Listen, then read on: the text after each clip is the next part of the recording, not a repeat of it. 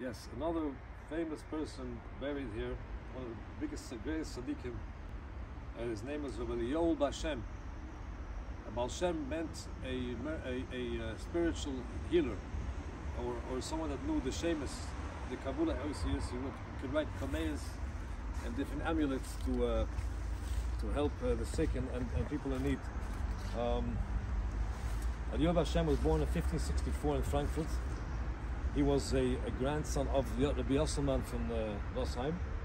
He had learned in Krakow in the yeshiva, and he was the one that helped be Masada the Darka Moshe from the Moshe Isserich. He also had a yeshiva in Worms. He had 4 yeshivas. He had a yeshiva in Worms, Sechelem, in Grodno, and Lublin.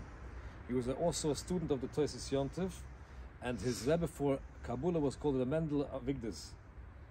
And he was also a student of the Maral from Prague. He lived here in Worms, and when he had a yeshiva. And in 1615, there was an uprising by the guilds.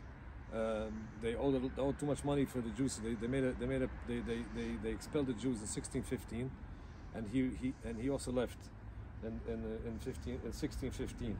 But he returned a year later, and they rebuilt Worms from scratch. He built it together with someone called the Shimshon Wolf Oppenheimer, and then also Shimshon Wertheimer, and with the help of Rabbi Yosef Shamish. This Rabbi Yosef Shamish was born in 1604. He lived to 1678. He wrote the book.